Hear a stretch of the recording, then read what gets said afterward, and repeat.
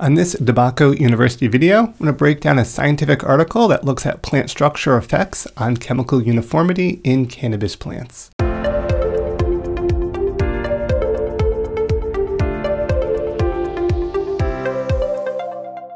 right, let's take a look and see how plant structure affects chemical uniformity in cannabis.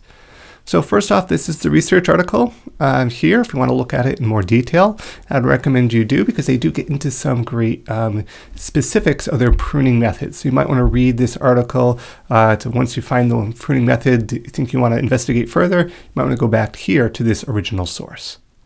So first off, plant morphology and bud location. So plants' shoot growth pattern and shape is commonly manipulated by growers worldwide by numerous techniques, including planting densities, trellising, plant hormones, and by the physical removal of plant organs.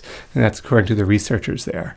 In addition to the physical location of the inflorescence on the plants in relation to the light source, it was also investigated in this study, as we'll see. Both these factors contribute to the quality of the total harvest. So we want to keep in mind that not only the structure of the plant, but in relation to those buds into the intensity of the light can also impact their overall quality. So here's the description of some of their pruning methods, and they go through them, and they're quite extensive here, which is great. They have a control, which is great, and a defoliation. This BBLR is bottom branches and leaves removed, commonly referred to as lollipoping. So where you see what they said BBLR, you can think of that as lollipoping. Then they went through and they have primary branch removal, secondary branch removal, single prune, and double prune. I kind of highlight the double prune here, and that's pruning the plants twice at the duration of the single prune and a second time at the transition to the short day or flowering treatments.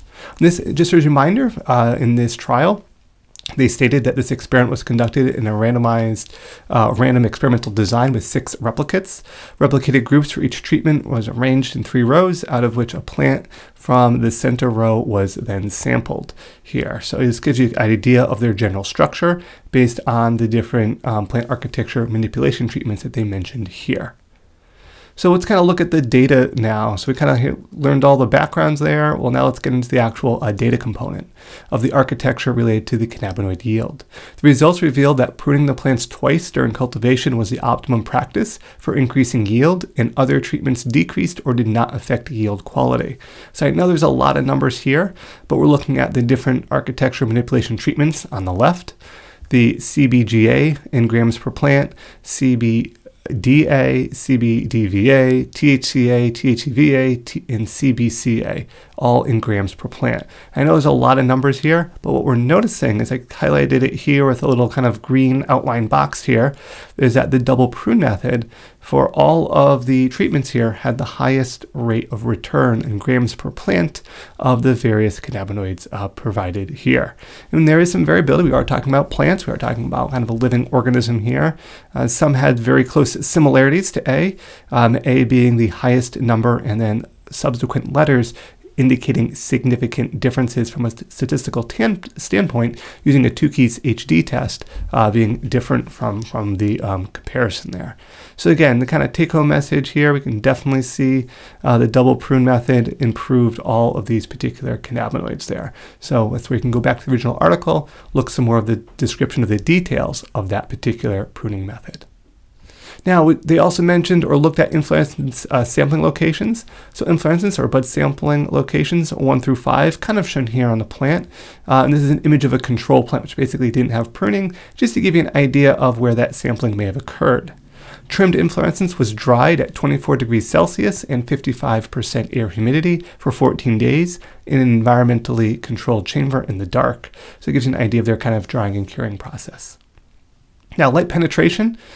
So therefore, the architecture of manipulated plants can be utilized to increase yield biomass and standardization, but the cannabinoid yield should be addressed by other means. A considerable reduction of light inception down the shoot was observed, and the extent of spatial standardization of the cannabinoid profile correlated with the effect of plant architecture on light penetration to the lower parts of the canopy. So what does that mean? Let's give a summary of that. Basically, as we see here, just an under plant shot, not from the study, but just a random plant with lights above it, the penetration of that light diminishes quite quite substantially. So as you get deeper into that canopy, the light penetration becomes less and less and less. And this suggests that low light availability at the bottom of the plant or in deeply shaded regions of the plant is a powerful inducer for reduction of those chemical sterilizations, meaning those buds that are in the shade that are further away from the lights are simply going to yield less cannabinoids. So having good plant structure, but also exposing those buds in some way to the greatest amount of intensity of light coming down in this case was advantageous to increase those cannabinoid profiles there and standardizations. So the light in buds, so how does this kind of relate to? Many growers in support of the screen of green method highlight the idea that maximizing light exposure will improve bud quality, which this study kind of confirms there. And this is support of this screen of green method where all those buds are kind of grown on the same platform there, the same plane, all pointing up, all getting the maximum amount of light.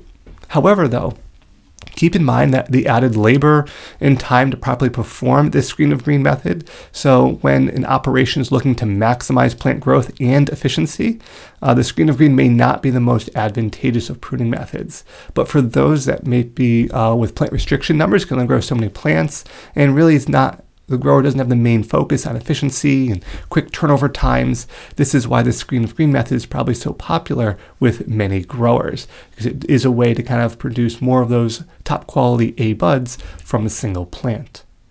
So lastly, optimizing that plant structure. So the double prune method, as stated in this article, that allows for maximum light exposure to as many buds as possible, was proven to be advantageous. And this gives the idea that slightly smaller but well-structured plants can be top quality producers. So you don't necessarily need some giant plant to have high quality, high yielding production. Smaller, more manicured, better trimmed, better pruned, better allocation of light to buds ratios can be advantageous. Now we don't want to necessarily go too small and make it, a little bonsai plant, but look at this study. I think it presents some good information that some growers may have known, but it kind of gives you some scientific background and maybe you find a new pruning method that can help increase your yields without really having to change that much inside you still understand your strain or cultivar. Just this pruning method or that architecture change, you could see an improvement in your yields. Best of luck.